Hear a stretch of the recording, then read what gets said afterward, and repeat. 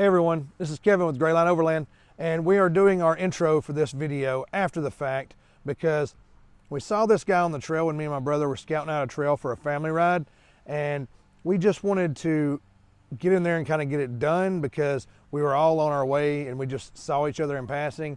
He's a really good, the guy that's in this video is a really good guy. He's in the Army currently, he's active duty and everything, and him and his family are doing what they can to really live a life of adventure outside of the Army together. You know, he's still in the Army, but he wants to take his family on adventures, and eventually I think he wants to lead tours and things like that. Real great guy. Check out his channel, Wayfinder Overland, and check him out on Instagram. Really good guy, trying to do really well for his family and live a good life. So check him out. But we are looking at the Smittybilt Scout today. The Smittybilt Scout is a really great trailer for those budget-minded people who want to experience the trailer and don't necessarily have the skills to fully build it themselves or something, but have some good mechanical skills that they can actually put it together, because you can buy this trailer online for $7,000. That's pretty cheap when you're looking at a kit for a trailer.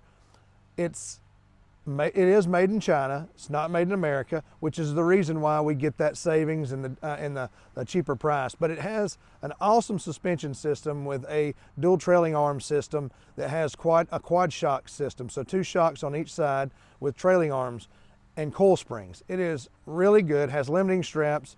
I mean, it's just very well built. It's the same type of suspension that they use on the high-end turtleback trailers and the Patriot campers and the Opus trailers as well. So really high-end trailers are using this same style of suspension. I really would like to see more like teardrop manufacturers and things like that adopt this same type of suspension system, because it definitely works with your vehicle a lot better. It moves with your vehicle a lot better. It's got you know, the ability to really flex out and ride a whole lot better than something like, say, your Timbren, or what's kind of the standard, which is kind of the standard right now in the off-road trailer market.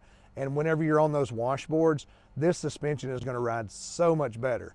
But at $7,000, you build it yourself. It really is a good value, and you get the satisfaction of putting it together yourself, but not actually having to weld everything together. So if you're slightly mechanically inclined, you can do this on your own. So let's check it out, look it over and see what he's got, and who knows, maybe it's something that you want to do for yourself. Anyway, here we go.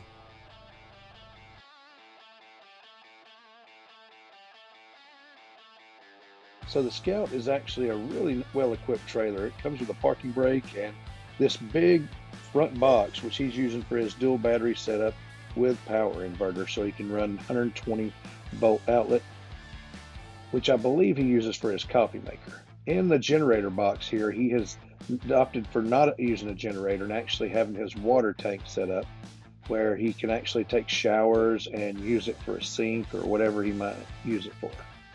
On the back here, he has 4 Husky storage containers, which would be more than enough to store most anything that you would have. And it's on that slide out that Smittybilt has, which is really awesome. I prefer the Milwaukees because they actually lock into place, but these Huskies are actually a very budget-friendly option. He is using the Milwaukee pack out on the side there of the door, which is a really good place to store like spices and things like that. So I thought that was a really good use of the door on the back of that Smittybilt. He is with Wayfinder Overland, and please check him out because I think he's got some awesome content. Yeah, they close down. I just keep them tight for just because they're bouncing around. Oh, yeah, that's okay. And then they just open up. Yeah. So you get 2 of them, and then. And they lock in together, or they no, not this way. Lock, the Milwaukee ones will. That's what I was thinking. These ones won't. Oh, okay. Okay. So, Milwaukee ones are a little more expensive. Yeah, yeah. And then you can get 2 in the back. And it holds like extra fluids, ties, electrical stuff, and then just other random junk. Right. That is a really good setup. And might be sure to get video of all this because I like the way he has this set up a lot. And you got a little milk crate over there for like, what's that, recovery gear? Well, no, so the recovery I'm still undecided where I want my recovery. At first I started with it on the trailer, and then I got stuck one time and I was like, tearing my trailer apart in the mud hole, and I was right. like, I hate this, mm-hmm. so never again. So we have that same basin. I keep it in the Jeep, mostly because I'll always have the Jeep and may not always have the trailer. If I drop the trailer and I'm out exploring the area, right? I don't want to be without my. Have you ever gotten into a situation where you had a hard time getting this through?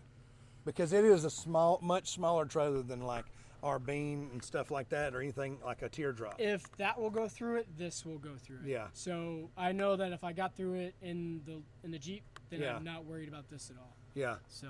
And it's extremely well built. It tows good too. It tows really nice. Yeah. Really nice. I remember whenever we took ours on our first trip, our first overlanding trip, I was just really amazed when I got it off road at how well this thing did off road. Tracking, not bouncing. No, yeah. I mean, the only maintenance point you have to do with it, I found, is right here. These are your alignment lugs. Right. And you have to make sure that so I didn't realize it the first time that it's like thicker here and thicker there. It's Cambo. And my first time I took it out, my tires did that, and I'm like, why can't I figure out what's going on? Anyway, you had slipped. I'd slipped. I was able to figure out, like, hey, let's just get these. So this is a point of inspection, like before and after a trip. Okay. Hey, these don't move. Those are the cam bolts, by the way, guys. So he's saying that a point of inspection would be those cam bolts because that controls your alignment, and I can see how, because this is a trailing arm system, and show them the suspension there, Mike. A trailing arm system, so that's pretty much where it mounts, and if it slips right there, it's going to kick you in or out in the front or back.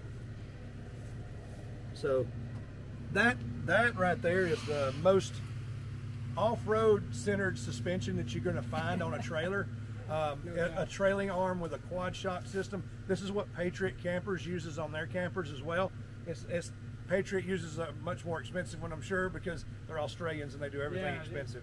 I like that, to be honest. But that's the same design system that they use on a Patriot camper, and those are some of the best trailers built on the market today. You've got a full-size spare right here, and I'm telling you, the ground clearance on this, when I had a 2.5-inch lift on my Jeep, the Smittybilt had more ground clearance than my Jeep did. I have a 4.5-inch lift now, so I don't think it does, but it's still, I mean, look under here, guys, and all the ground clearance that you got. And there's no axle to get in your way in the rear. You've got the trailing arm, but it's on an angle, on like I love the skid plate down. 22.5-degree angle that it's on as it sits riding down the road. And it makes for a really, really good riding off-road trailer. This trailer, I just can't say enough about how awesome it is. The other side has a generator compartment, and then this, what do you use this for? This, we use it as a kitchen. Same for me. Is that what you do? Just okay. a kitchen and like pantry kind of area. Yeah. So awesome setup here. I mean, you really, when you look at these Smittybilts, don't discount them at all, because they are really high quality. I mean, you've got all kind of storage space in there here, and it's all usable space because they use these tray systems so that you can actually use this stuff and get to it. I mean, that is a lot of room. What size refrigerator do you have here? 47. It's the smallest one, yeah. But you could put a 70 on there. You or can, 75, like an ARB 75. Yeah. Dual zone, no problem, and still have plenty of room for storage and things of that nature. This right here, a good, any rooftop tent you want to put up here, this thing is good and sturdy. It's not going to have any issues with you up there or the weight of the tent or anything like that. These things are built extremely well. All kind of different places to secure stuff for like gear, if you want to put axes on there, high lift jack, anything like that. Yeah. So guys, we just wanted to take a quick look. We didn't want to hold you up too much. No, that's okay. And by the way, tell me about your YouTube channel. I'm Devin, and I'm with Wayfinder Overland, and me and my family, we go out exploring, and that's basically it. Yeah, so. Wayfinder Overland, guys, so check them out, and be sure to subscribe to their channel. Sure thing. And they're trying to build their channel up just like we are, so give them a shout out. Check them out. If you see them on the trail, say hi. And until next time, this is Kevin with Grayline Overland, and I hope to see you on the trail. Safe travels.